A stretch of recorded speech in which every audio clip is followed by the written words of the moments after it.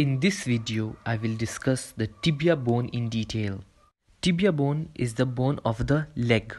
Anatomically, this is the thigh portion and this is the leg portion. And in the leg portion, we have two bones, tibia and fibula. Tibia bone is the second strongest bone in the human body.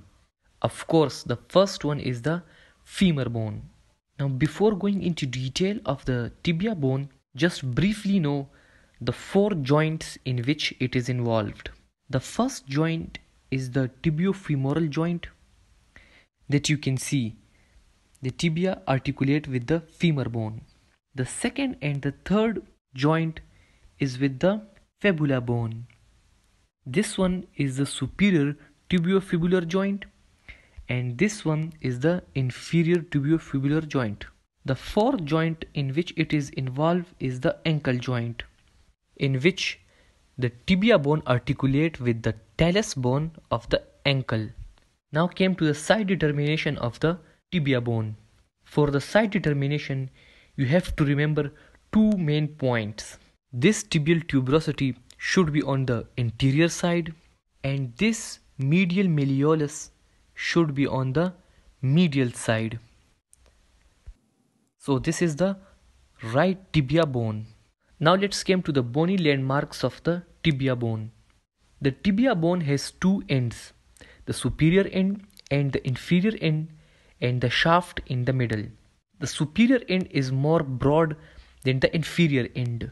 This is the superior end of the tibia bone. On the superior end, there are two condyles. This is the medial condyle, while this is the lateral condyle. This is the tibial tuberosity.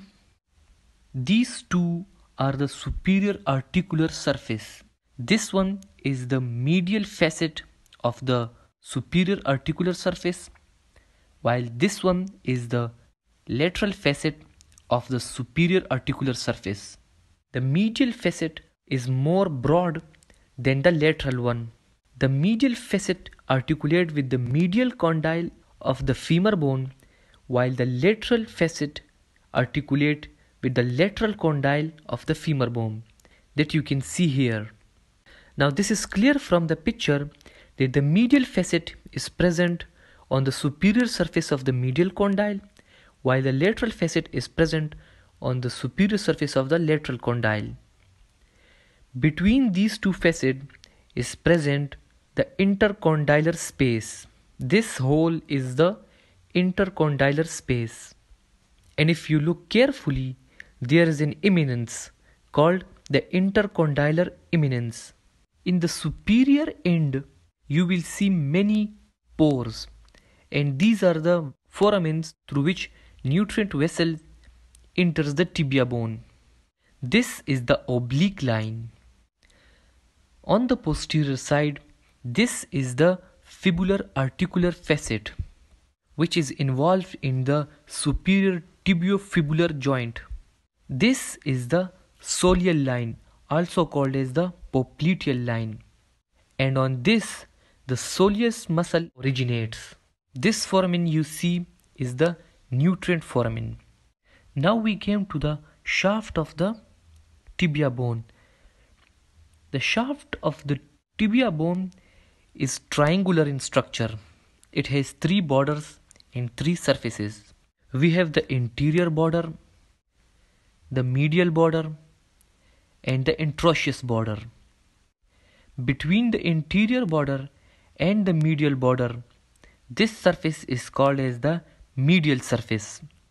Between the anterior border and the interosseous border, we have the lateral surface, and between the interosseous border and the medial border, we have the posterior surface. The anterior border is more sharp and S in shape.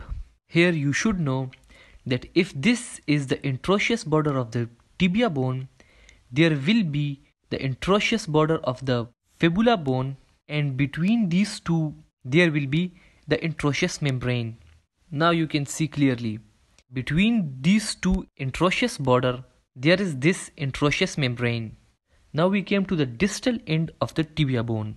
On the distal end, this is the medial malleolus, and it is more visible and palpable on the feet. If this is the normal leg, then you can clearly observe the medial malleolus. This is the medial malleolus, and this is the fibular notch. This fibular notch is involved in the inferior tibiofibular joint. Now, one more important thing you should know on the distal end is this sulcus, this depression, and this is called the malleolar sulcus. Now, this is the inferior articular surface involved in the ankle joint. Now, this articular surface extends into the medial malleolus, called as the articular facet of the medial malleolus. Now, these all are the bony landmarks and discussion about the tibia bone.